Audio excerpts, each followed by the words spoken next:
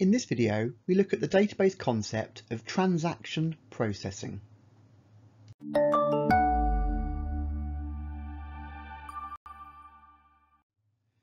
Transaction processing is any information processing that is divided into individual, indivisible operations called transactions.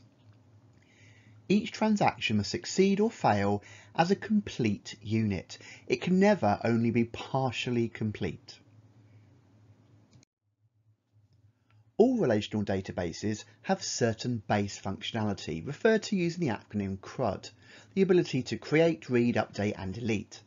And these core functions map to the SQL statements insert, create, select, update and delete.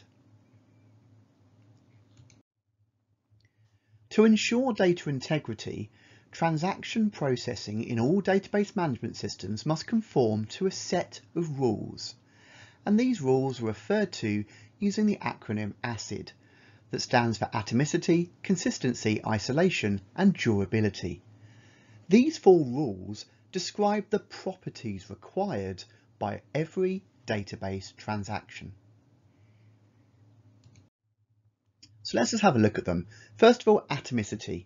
This means a change to a database is either completely performed or not at all. A half-completed change must not be saved back to the database. The word atomicity comes from the word atom. It refers to the fact that we once thought the atom was the smallest particle and the singular building block for all other matter. There was no concept of having half an atom. Likewise, there should be no possibility of having a partially performed database transaction. Consistency. A change in the database must retain the overall state of the database.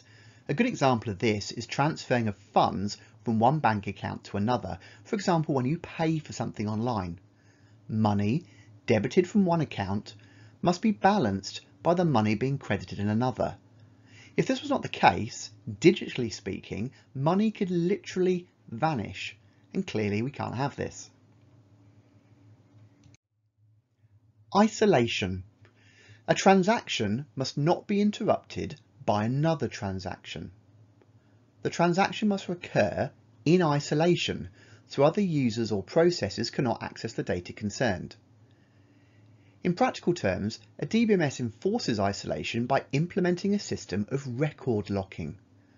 The records that are currently being affected by the transaction are locked, effectively placing them in a read-only or invisible state. Only when the transaction is fully completed will the lock be removed. And finally, durability. Once a change has been successfully made to a database, it must not be lost due to a system failure. So in real terms, durability is achieved by making sure the DBMS writes the effects or the outcome of a transaction immediately back to permanent secondary storage, rather than simply holding those changes in any form of temporary volatile storage such as main memory. Having watched this video, you should be able to answer the following key question. What are the primary considerations regarding transaction processing?